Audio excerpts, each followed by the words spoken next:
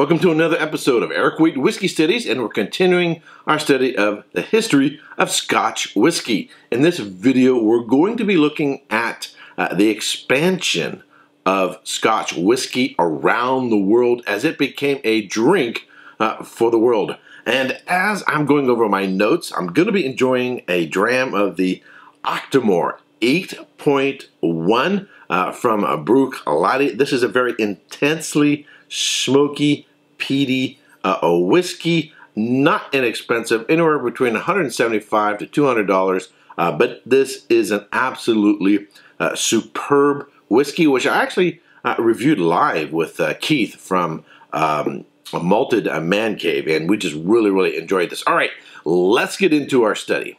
Unofficial blending of batches of malt whiskey was routinely carried out by merchants and publicans in order to achieve greater conformity for their customers, following the practices that were common in place in much of the wine and spirit trade.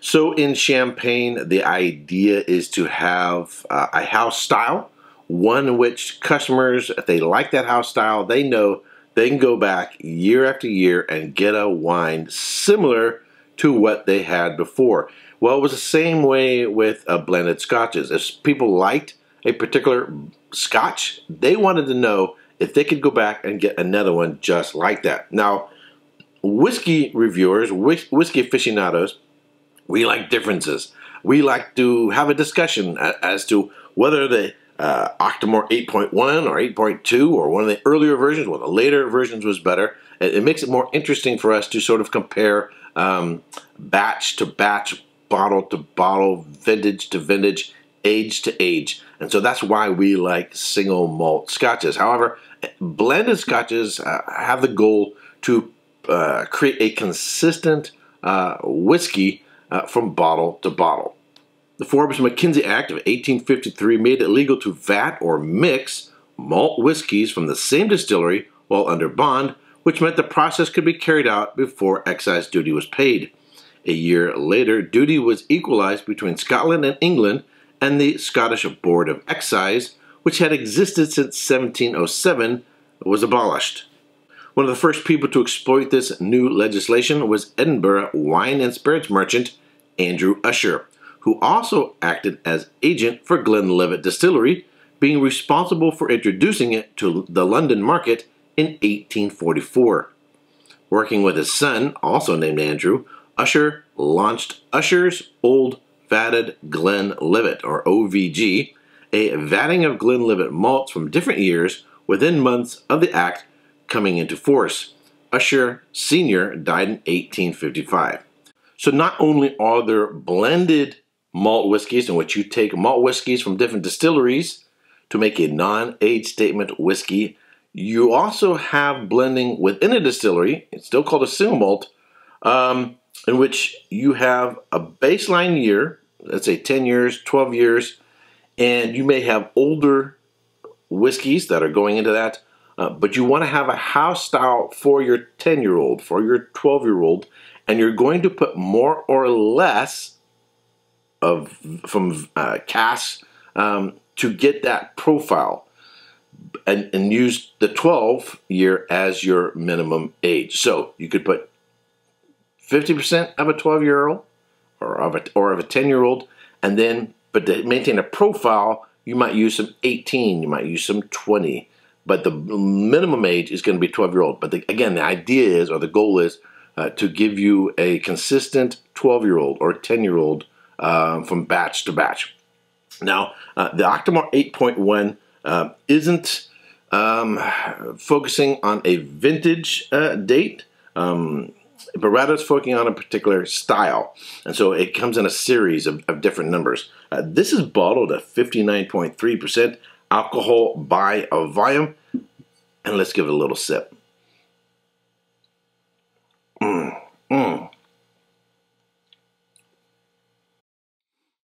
It doesn't have the seaweed and medicinal notes of the South Isla distilleries, say Ardbeg, Lefroy, maybe even Lagavulin. But it does have a briny, salty note. It's like a salted chocolate. It's super sweet, really sweet. Also some cherry notes, a little bit of citrus to it, but mostly what I'm getting is very intense chocolate, smoke, and saltiness. And it is really, really delicious. If you've ever had a salted dark chocolate, that's exactly what this is. By combining Glenlivet whiskey distilled in a variety of years, OVG offered much greater consistency than had been previously possible. But the search for ultimate consistency reached its ultimate in 1860 when William Gladstone's Spirit Act went a stage further by allowing malts and grains under bond to be blended for the first time.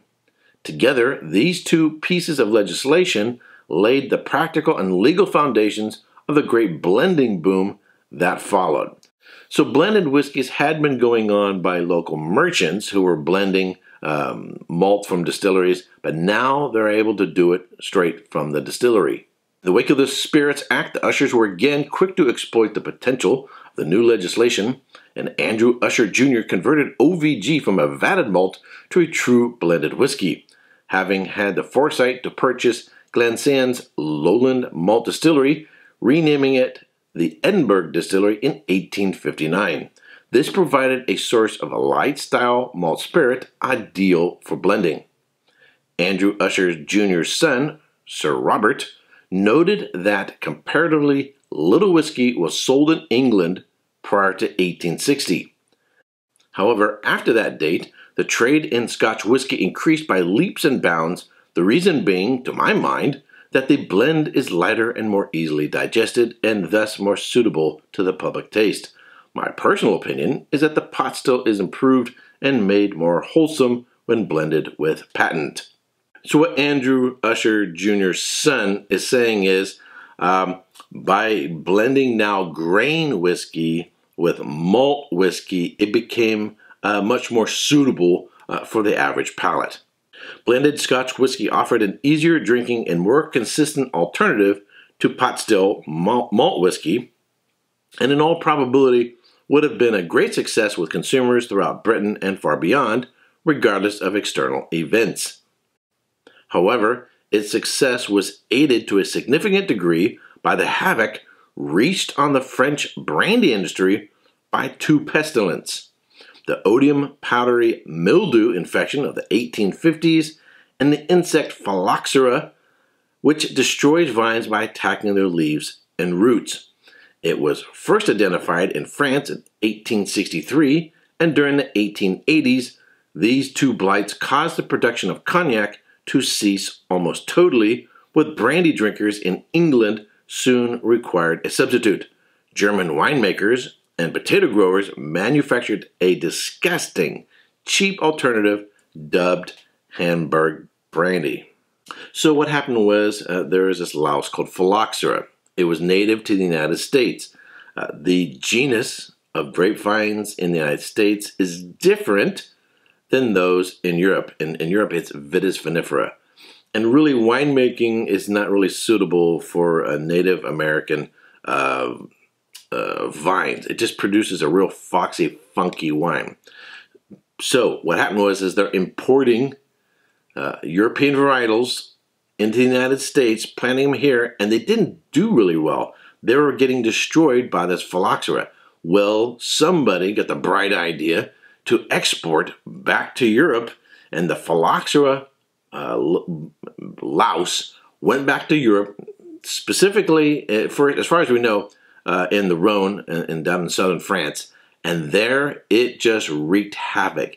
The native vines of the United States or North America had an immunity to this louse because they'd been living with it for thousands of years. But the Vitis vinifera variety in Europe was not accustomed to it, and so it just wreaked havoc. Starting in the mid-19th century, it just went through all of Europe, destroying vines.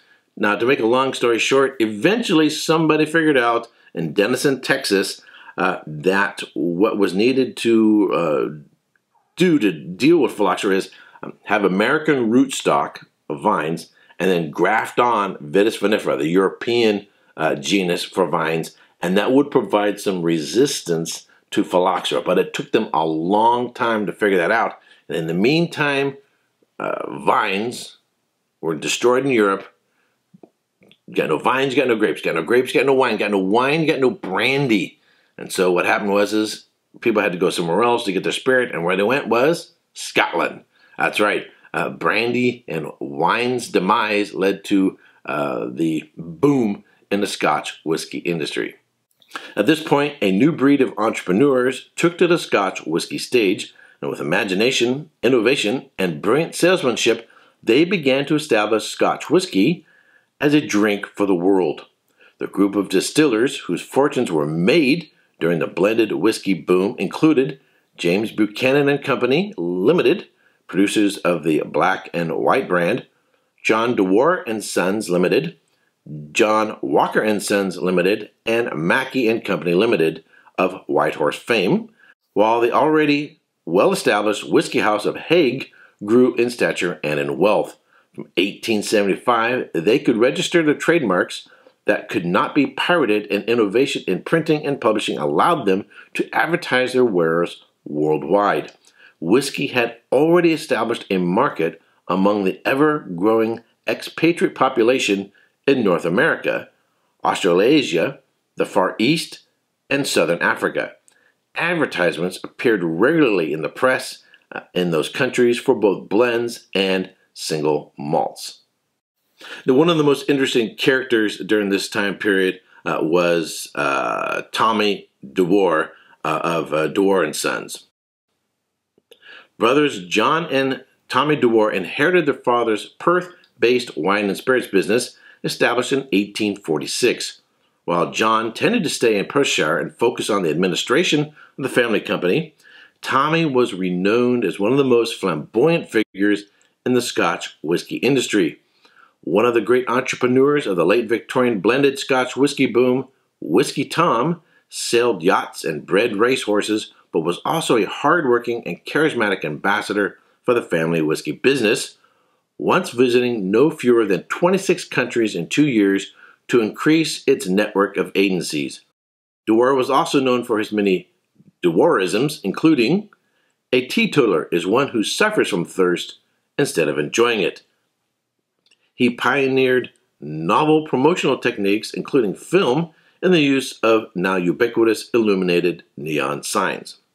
As blended Scotch whisky sales grew, in 1877, the Distillers Company Limited, or DCL, was formed by a combination of 6 Scotch whisky distilling companies, namely Macfarlane and Company, John Baldwin Company, John Haig and Company, McNabb Brothers and Company, Robert Mowbray and Company, and Stewart and Company.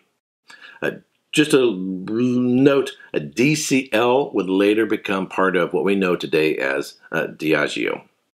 DCL had its origins in a trade association called the Scotch Distillers Association, formed in 1865.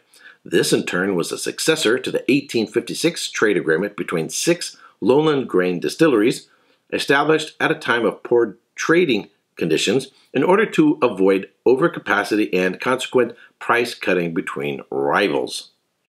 Now my throat's getting a little parched, so let's take a wee sip. When DCL took control of Edinburgh's Caledonian Grain Distillery in 1884, a number of leading blenders outside of the DCL umbrella became concerned about the organization's near monopoly of grain whiskey production. The result was the establishment of the North British Distillery Company in Edinburgh, which set about constructing its own grain distillery, which went into production in September 1887. Of the 3 founders, what became known as NB was Andrew Usher, who was appointed its first chairman, while William Sanderson of VAT 69 fame took on the role of managing director, and John Grabby of Crabby's Green Ginger Wine served as vice chairman. Among their original shareholders were Peter Mackey of Whitehorse Distillers, John Walker and Sons, McKinley and Company, MacDonald and Muir, John DeWar and Sons, A. Crawford, Buchanan and Company, and Arthur Bell and Sons. You want to know what makes whiskey the most epic drink of all time? How about f***ing everything? Whiskey is the most important meal of the day. That's what my kids taught me. Oh, you're a gluten-free vegan? Well, I've got this great new diet plan. It's called Shut Up and Drink Your Whiskey. The truth is that the only thing you really need to know about whiskey is that you should be drinking it right now. Cheers.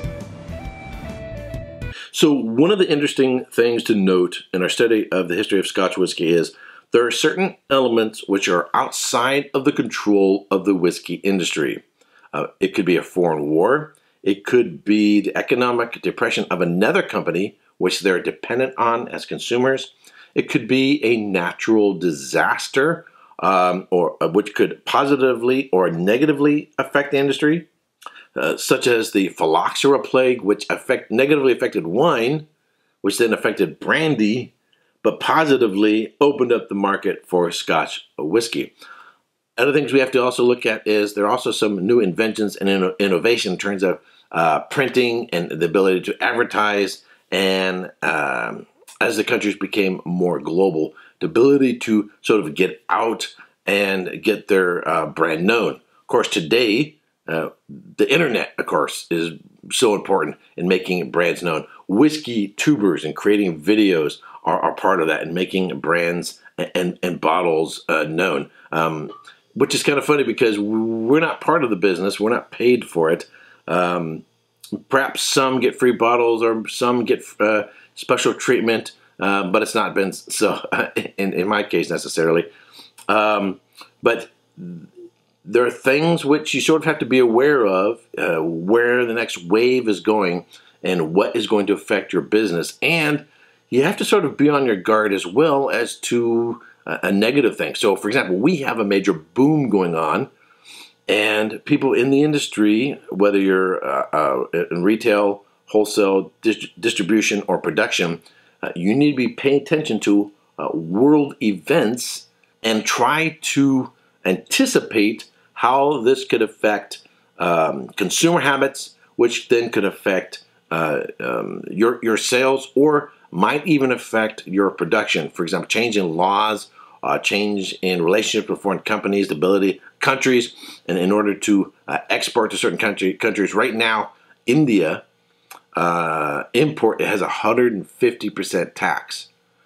If there was a trade negotiation between Scotland or the UK and India to that lowered, Scotch whiskey would then have a huge boom in India. India is a big consumer country, but most of their consumption is of local Indian whiskey, much of which actually has rum in it. But should trade negotiations change between Scotland or the UK and India, we would see a flood of Scotch whiskey going into India. Now, you might say, well, I don't live in India, so I don't really care about that. Well, there would be a domino effect in the market around the world, namely what we are looking for and what we want might not be as available here because it's sort of making its way over to India. The similar thing has happened in the wine industry, particularly, say, with Bordeaux. When the Chinese became big fans of Bordeaux wine, suddenly the United States, who had been a faithful consumer and purchaser of Bordeaux wines, found itself in a greater competition for bottles, not only in terms of allocation, but price. Price is really jacked up. There is a really good documentary on this, on China and its consumption of French wine called The Red Obsession. If you're interested in this, even if you're not into wine, it still gives you sort of an idea in how the purchasing habits of other countries, even unexpected countries, you might not expect China to suddenly become a major purchaser of a wine, and consequently how that would have a ripple effect in the wine industry. In the same way, if India should change its laws, we would see a ripple effect around the world in the availability and the cost of Scotch whiskey. It's just one factor that you got to sort of pay attention to, is think about how markets change, how whether it's tariffs, trade negotiations between countries change, and how that can then turn around and have an effect on Scotch whiskey. All right, that's it for this lesson. If you subscribe to this channel, I want to thank you very much. If you haven't yet subscribed, I would greatly appreciate it if you would subscribe. Give it a thumbs up. Share with your friends on Facebook. Twitter, and other social networking channels. And until next time, cheers.